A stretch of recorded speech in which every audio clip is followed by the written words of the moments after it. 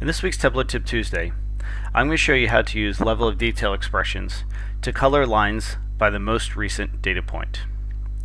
So you see here on my screen I have a line chart of quarterly sales by region. And basically what I want to do is I want to color the central region, this line here.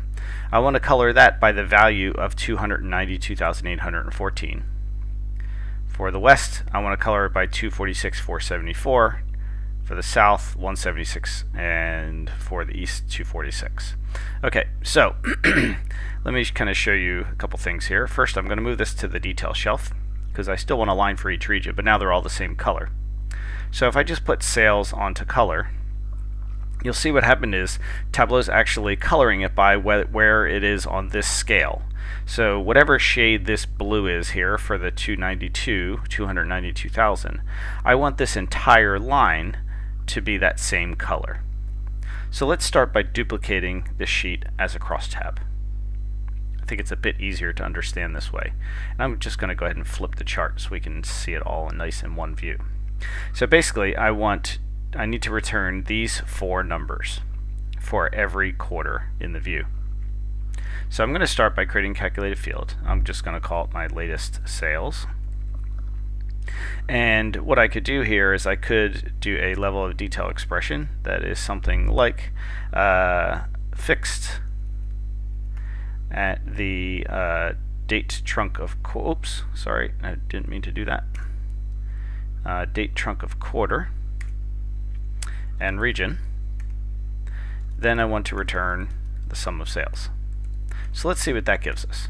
So this is basically saying, if I put this into an English sentence, this is saying for each quarter,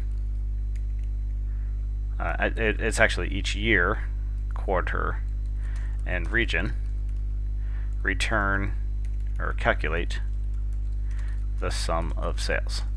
So that's essentially what that's telling us. So let's hit apply, and then let's drag this into the table.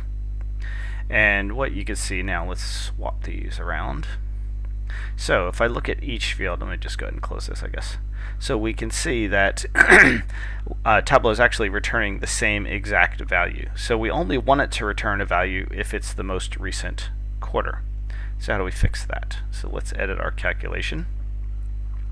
And what I need to do now is I still want this in here because I want this table, but I think what I want to do now is I want to say something like, let's try it this way. Let's say, let's go inside the expression. So instead of sum of sales, let's make a little bit of space here.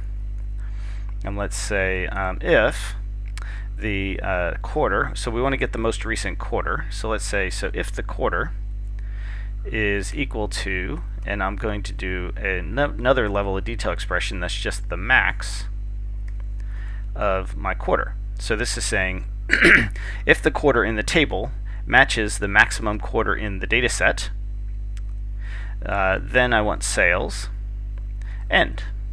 Okay. So I probably should maybe make this for each region as well. So let's actually fix it to the region, because I could potentially have a different end date for each region. So this part here is saying for each region return the maximum quarter. So let's hit apply, and now you can see in our table. Close that. You can see we're only returning the value for the latest quarter. Okay, so if I go back over here and I put latest sales onto the color, we get something like that. Well, what's happening here is none of these are colored by anything. You see our latest sales in the tooltip is blank. What I really want is I need this 292 to be on every point so they're all colored the same way. Okay, so let's go back over here and let's edit this. And we need to create one more level of detail expression. So notice how I'm kind of working inside out. So I'm going to start and I'm going to fix it at the region level, because I want to say for each region just return this. So sum of that So let's just match up all of our mustachios and our brackets. So let's hit apply, and what you should see, so we got 292,814 here on Q4 2014, or I'm sorry, Q4 2015. If we watch up here at Q4 of 2012, we should see 292,814 pop up. So let's hit apply, and automatically we have the same value. So let's break this down again. So starting from the inside out, I'm just going to put some comments in here for you. So this level of detail expression is saying, or at least this part here. Let me maybe I'll do it this way to make it a bit clearer for you. Let me. So this one is saying for each region, calculate the, oh boy, I'm having trouble spelling, the maximum quarter. Okay, so that's what this one is doing.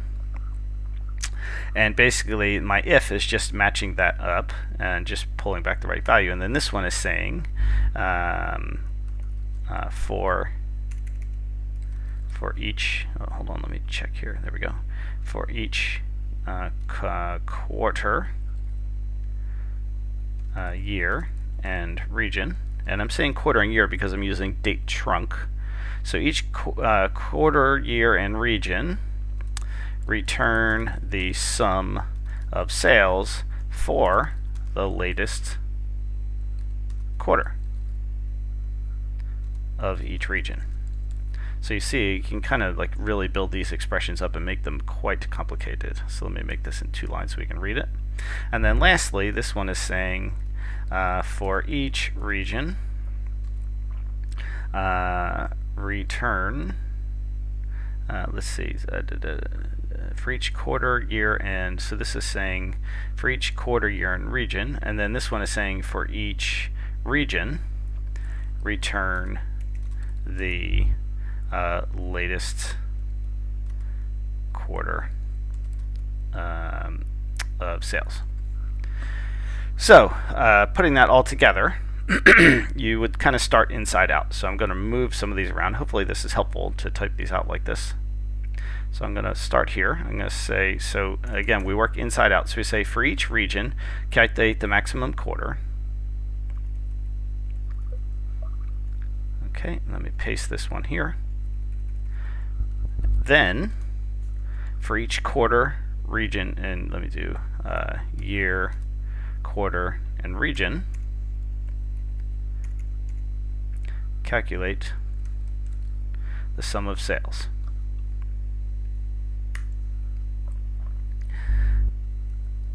Then,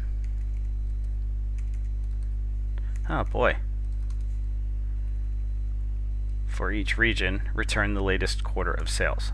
So I'm not sure, actually I don't think I typed this out quite right, but hopefully it makes sense. So basically this inside one says for each region, return, calculate the maximum quarter, and then for each quarter, year, region, I'm sorry, for each year, quarter, and region, you want to return, calculate the sum of sales for the latest quarter.